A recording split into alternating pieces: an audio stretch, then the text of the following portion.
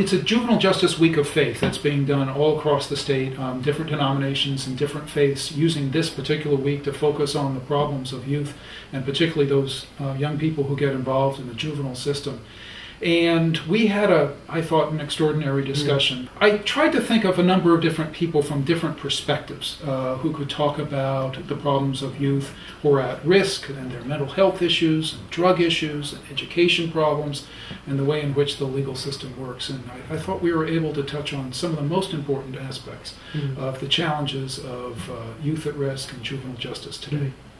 The church as a community can act as a restorative justice center to repair broken relationships. I would hope that members of other religious communities, people of good faith, people who don't practice any faith, would see the usefulness in creating safe communities for our young people in which to grow up, for teaching them, for holding one another accountable, for modeling good behavior, and when something is broken, when a relationship is broken, when a wrong or injustice occurs, for being willing to confront the wrong or the injustice and reconcile the relationships in the context of our communities.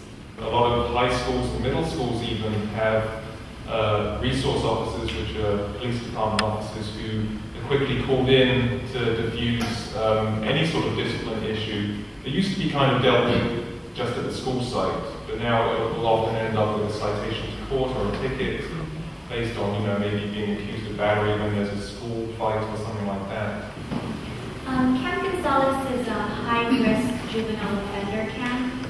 Usually the kids that come there are from 16 to 18. Some of them have their 18th or 19th birthday there. So most of the kids that are at Gonzales are high-functioning kids, which means that they're with structure and direction. They're able to gain their GED, high school, and some of them possibly obtain scholarships to colleges at the camp. The kids at this camp have also been through at least 3 other camp programs, which means that they have been involved in gangs and drugs, most of them probably since the age of 12.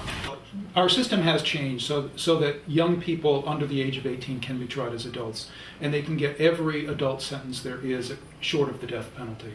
So that means that there are a number of young people involved in gangs who get convicted of first-degree murder that get a variety of life sentences. Life without chance of parole is one, or very high number years, 55 to life, 100 years to life, and so forth. You have to be at least 16 to be able to get life without chance of parole, and you have to be at least 14 to be tried as an adult. So actually, from the age 14 on, you can get some form of life sentence. It's so important that people who have good, healthy faith communities are able to reach out to our young people and mentor them, engage with them, and help them grow into the full human beings God is calling each of them to become.